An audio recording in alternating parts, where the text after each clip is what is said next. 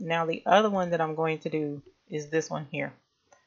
I thought it was really cute, and I'm sure my husband will appreciate it. So I'm going to go back to, actually let me go to my downloads folder and make sure I unzipped it as wifey. Alright, and I'm going to extract it.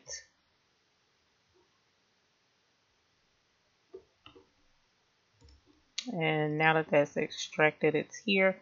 Notice it's with numbers to color. What we're going to do is I'm going to show you how to split that up. So let's go into make the cut, and we're going to import SVG. Now I unzipped that folder, so let's look for wifey, what should be here, and here's the SVG, and notice there's 3 panels, so we'll open that. Now this one is going to take a little bit because I'm sure it's trying to load all those circles. Yes, it was. So as you see, all of the circles are here. Okay. So I'm going to click off of it. Now one thing I've learned with Cricut Design Space, the less layers, the better. Okay. And let's pop back over to the website, and it says that it should be 9.3 inches wide by 6.37 high. And I'm sure that's talking about this part here, not including these numbers down at the bottom. Okay, so let's go back to make the cut.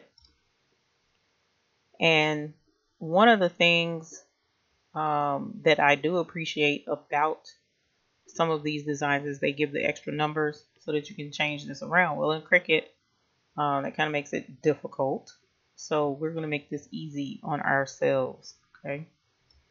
Now this particular design has 3 panes. If I can get it to slide over, this is a different color from.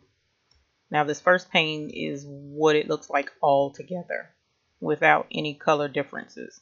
I guess so that you could make it all one color if you wanted to. But if you move over, this is where the 2 different colors come in. Okay, so that you can make this one color and then this a different color. So what I'm going to do is I'm going to select this, because see, that's one green pane on top of another one, and that's not helpful in Cricut Design Space. So I'm going to select this back square. I'm going to hit delete and take that away. So now I'm left with just the dots here, green pane there, and all of the dots that belong to those. All right. Let us do something cool to help ourselves. So we're going to select this and all of those dots that represent the letter 0. I'm sorry, the letter 0, the number 0. And we're going to Control-Shift-S, or you can go up there to File and Export, and we're going to save this as an SVG. So we're going to do a 0 there so that it will know that just these dots are being saved as 0. So let's save that. And I'll show you why we're doing that. It makes it easier when you want to change this. Okay. Successfully done. So I'm going to hit delete to take those dots away. The less dots on the screen, the better. Now let's highlight the 1.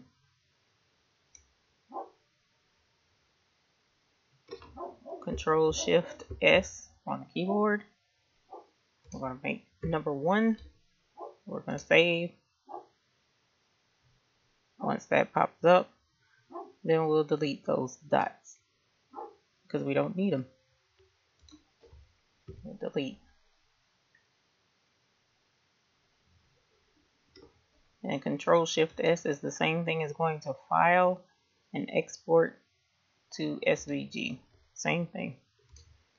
Do a 3, save it.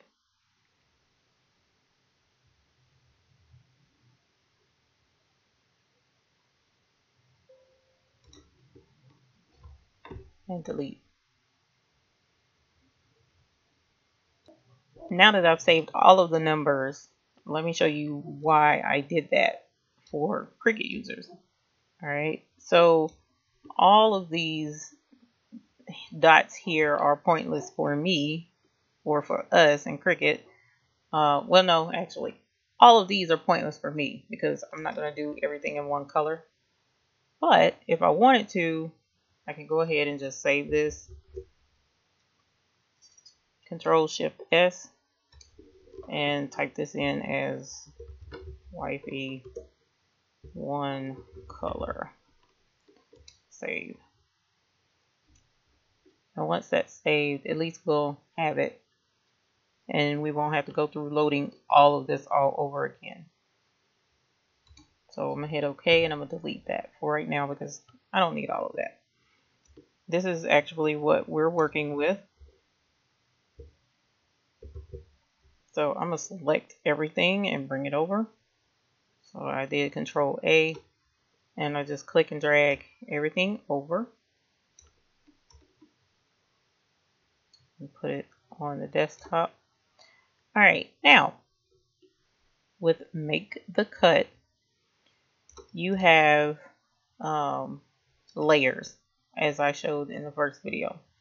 So these dots each can be selected separately, and I've already saved all of these numbers here, so I'm going to go ahead and select them and delete them from this because we don't need them.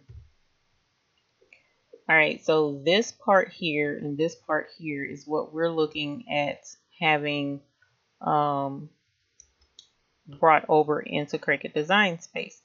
Now, if I did this the exact same way I did the squad design, I would do Control A, select everything, and then hit Join down here at the bottom, and that would turn it into green squares with holes in it, right?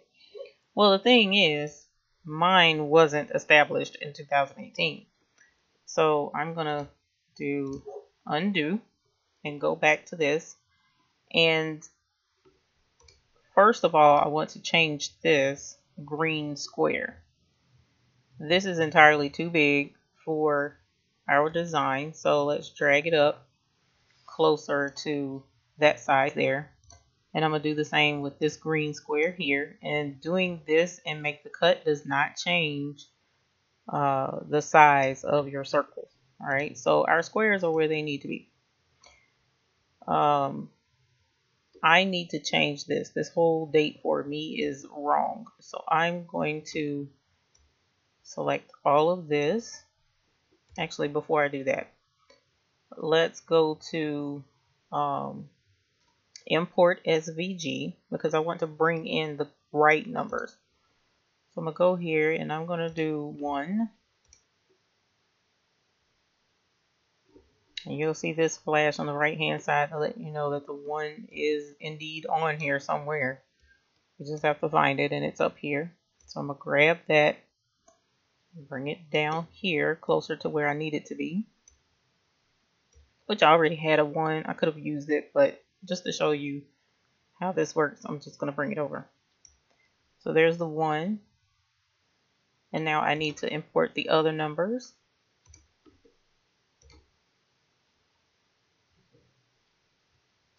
And it should pop in right here. It did because we brought this first one in. And so now let's do the other number.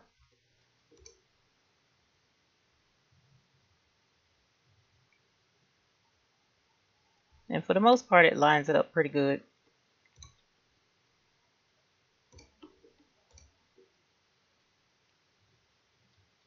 And the next number. All right. So I didn't take this off yet because I wanted to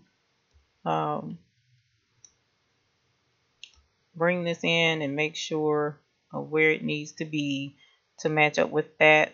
And so as we see, the numbers are lined up with the bottom of the EST. So I'm drop that back down. And now let's go in and I'm going to do this outside of this green square. Because if I try to draw a box inside this green square, it'll select the square instead and moves the square, and that's not what we want. So I'm going to select off of it and bring it up outside of the square and grab that 2018 and see now it's selected, and let's hit delete. But I don't want 2018. So now come down here and now grab this and move this up into place. And remember, it was lined up with the bottom of the EST, as you see right there. And I'm going to bring mine a little closer to right there, and boom.